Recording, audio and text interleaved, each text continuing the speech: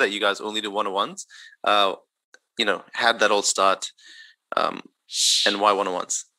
Yeah, sure. So it was, you know, kind of a meandering path in college. I was studying architecture and engineering, and someone showed me processing and open frameworks, and I was kind of always a big doodler. And so when I realized I could, you know, like generate my doodles with code, I just thought that was extremely fascinating.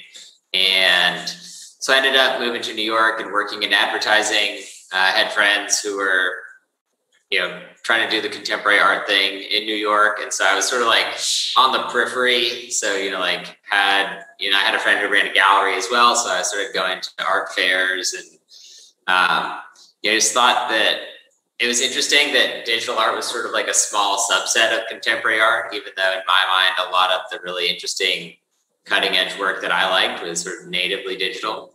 And, you know, a lot of these artists had massive Tumblr followings that later were like Instagram and Giphy followings, but still not really part of, you know, they weren't really participating in the economics of contemporary art. And so,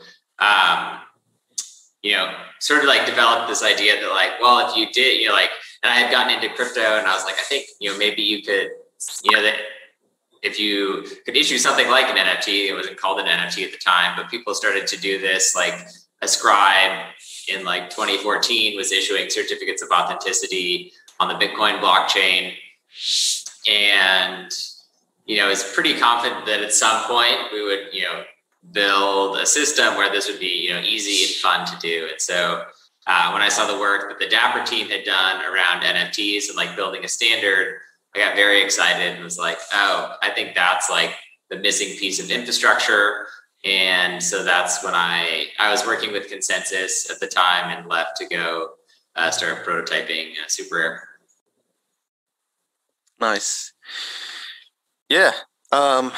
Again, good to hear the story behind these platforms. I think new people, they get in, they kind of feel like this space has been here for a while. They expect, you know, the on-ramps to be there. They expect like, what is this gas fees things? Why are we still dealing with it? And I think a lot of people, especially the non-crypto crowd, are not really used to being in the space so early, in the space of so much tech innovation, to the extent that we are still ironing out so many kinks, right? The blockchain is very difficult to work with. The UIs are still trying to be figured out.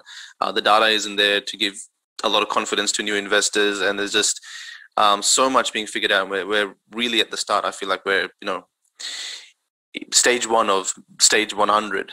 We still have so much to do. Coldie, a very interesting experience of yours. You've been involved in the very early days. I think you were involved in the crypto art scene even before these platforms, right? So an experience from yours is, you know, like how was the scene, what was crypto art before NFTs? I feel like people coming in, crypto art to them. Back in 2017, I did participate in an ICO. I also purchased land in the first auction. I had CryptoKitties. I just always been just generally. I found that what was happening here very engaging and innovative, and the community was great, and yeah, it was exciting. So when I really started, it was more as a hobby. But I just generally, like when anything that I like to do, I like to, even if it's a hobby, I like to look at things holistically and try to do things properly, professionally, and in the way that it should be done. I obviously saw that what was happening in the space was really extraordinary, particularly in the art world. I first got to the land space, but when I saw what's happening in the art world, I realized, hey, these technologies obviously, for whoever understands that this technology is obviously something that will clinch on. It's just a better way to transact with digital items. It's the only way really to transact with digital items, but it's just a better way that could be applied to many different asset classes. And for art in particular, it was very, very clear. Now, I also have a personal background from family. My wife is a designer and an architect, and just I've been generally around art all my life. I wasn't a collector before, but again, I saw an incredible group of individuals coming together and really pushing a vision, an idea that was, again, very special. And I've never seen that rate of innovation, and I've never seen that amount of talent all coming together. And I guess together with Coldborn as well, which has been obviously a very important part of everything that has happened here. we just started little by little, getting in contact with the creators, with all the collectors, with the platforms, and trying to bring our expertise into this. Again, at the beginning as a hobby, then it started growing a little bit, and now it's obviously maybe not the largest, but certainly one of the most significant digital art collections in the world. And yeah, with the idea that our main goal, at least for Colburn and I, was never monetary. As you see, we're certainly not flippers. It's not what we do.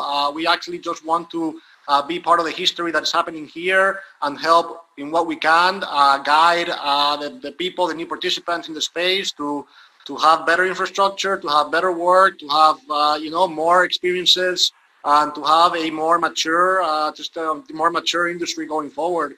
And it's been an extraordinary journey, very transformational for me. I'm very grateful of having met everybody that I have throughout this path, and I think this is just the beginning, and we're undergoing a transition moment, but this is going to be a major part of art as a whole in the coming years. So that's a little bit of the story.